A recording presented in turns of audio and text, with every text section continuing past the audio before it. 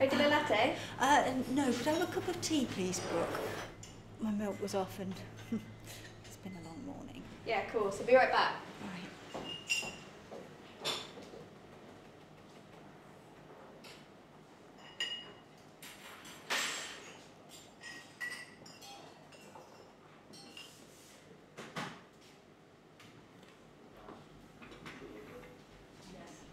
Oh, a new blurb? What's this one about then? To be honest, I haven't actually read it yet.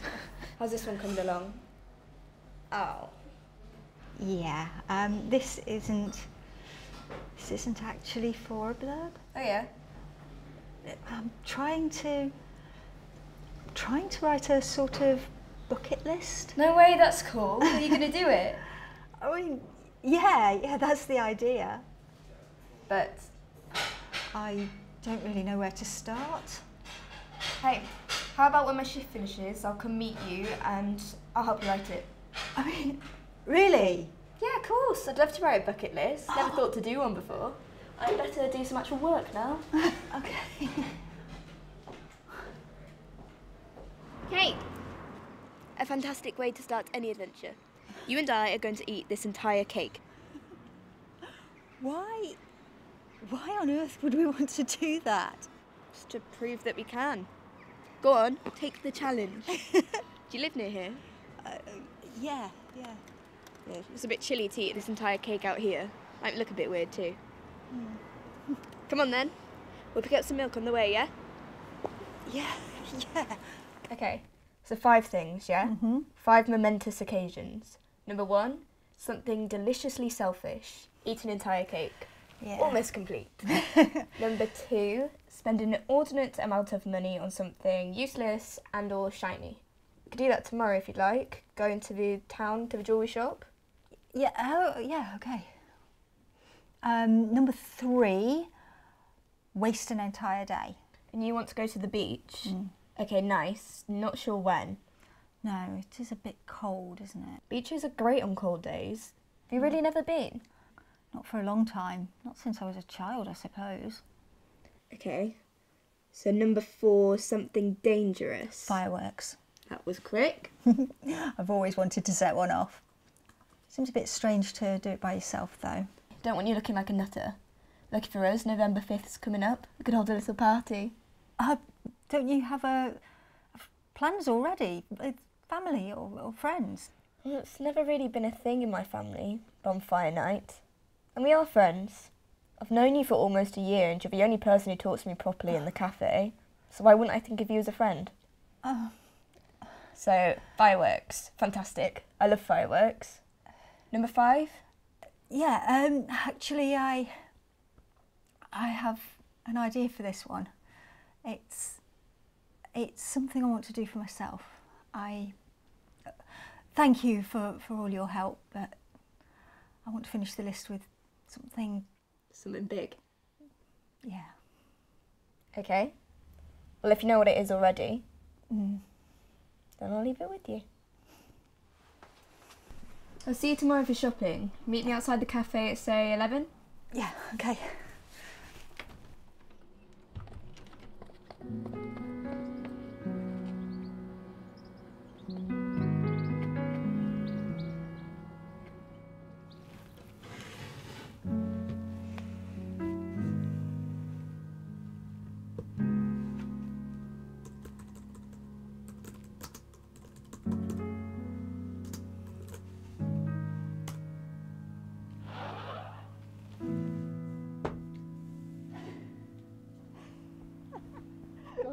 so ugly. I know, I love it.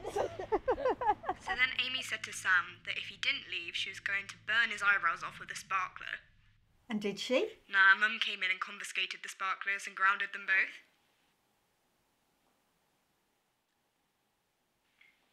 Evie, you still there? Yeah, I'm still here. You haven't told me much about your family before. Yeah, I suppose I haven't. I'd say there isn't much to tell, but we're all a bit bonkers, actually. How so? Well, there's 4 of us kids, all adopted. Mum doesn't believe in bringing kids into the world when there are already kids that aren't wanted. Dad's a bit kooky. He's a psychology professor, so you can imagine the debates over dinner. Mum's a primary school teacher. She simultaneously loves and hates kids. It's pretty funny. What about you? What do you want to do? Ugh, the age-old question. No idea, really. I don't even know what I like. But I've got a few years to figure it out. I'm lucky I have a great support system, you know? I can take my time, live at home if I need to, even if my parents drive me nuts. Are you okay? Sorry, yeah, I'm fine. Got sidetracked.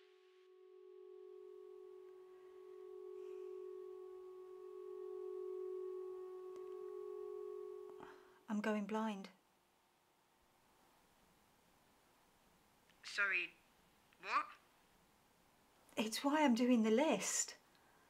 I'm going blind and I wanted to do something. To make up for the time I've wasted. I'm coming over. No, Brooke, it's too late. I'm coming over. I'll see you in 10.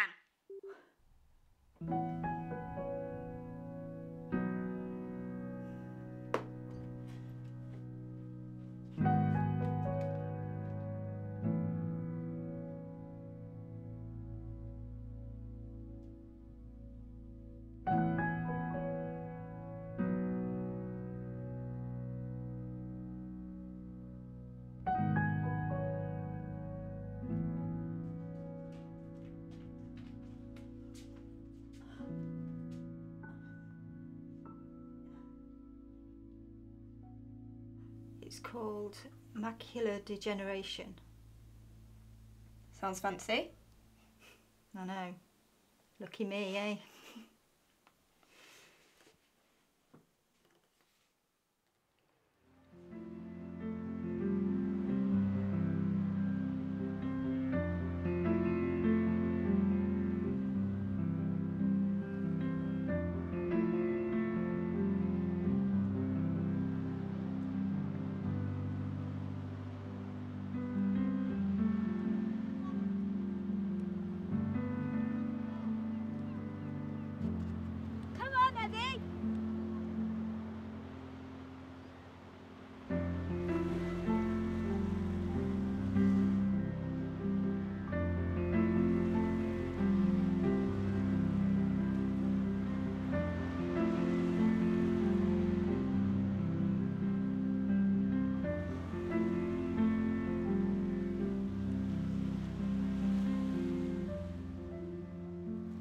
It's been ages since I've had a day like this.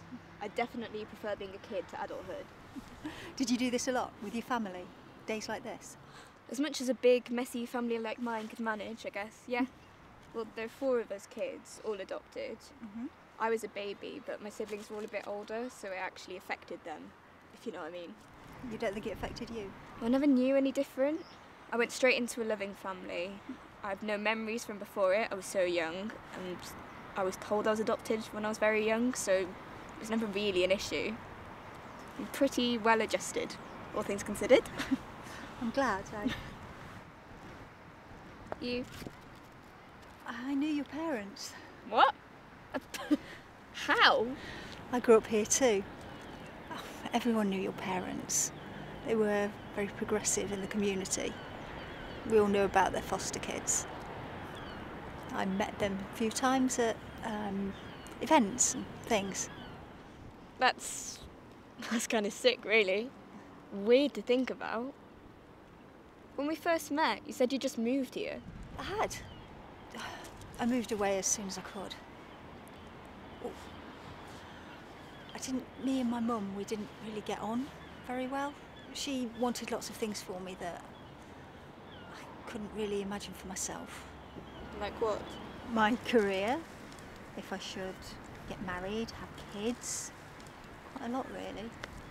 We didn't really talk for a few years. I think we both regretted it, though. She left me her house. I could never afford it on my salary. I'm only a marketing assistant writing blurbs. I don't get paid by the word. I just wonder if things would have been different, you know, if I'd kept... Kept what? You know my list. Number 5.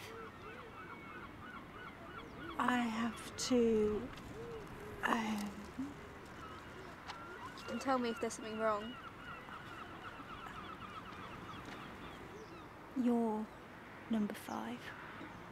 I just needed to... I didn't know how to tell you.